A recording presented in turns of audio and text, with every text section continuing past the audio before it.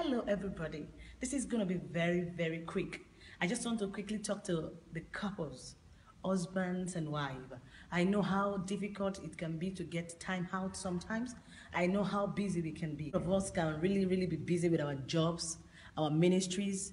These things are great, but we need some time out for our spouses. And that is why I call this rebranding. I believe in the word rebranding. When you have a product, you value this product so much and you don't want this product to go out of stock or out of market, what do you do to it? You give it a new look, a new phase, new touches. Same thing goes with our marriage. The same way you want your product in the market to be evergreen. Same thing goes to your wife and your husband. Your husband and your wife must be evergreen to you and for you. Map out time whereby it's going to just be for you and your husband, that you can keep your kids with the trusted friends and family members.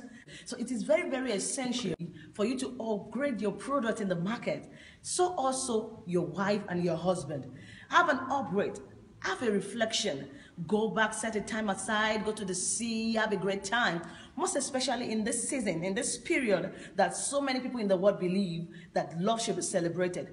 If love should be celebrated in the whole world, why not you, a child of God? Come on, go ahead. Celebrate love. Don't forget that God himself is love. And it's very important for you to give your marriage a new look. Come on, take your wife out. Take your husband out. Talk about how you met. Talk about the beginning, the foundation. Give it a new look. Have a relaxed environment without your children. That is why I'm here this evening. Go and do the same. I have to go now. My husband is waiting. See you again. Stay blessed. Bye. Something goes to marriage.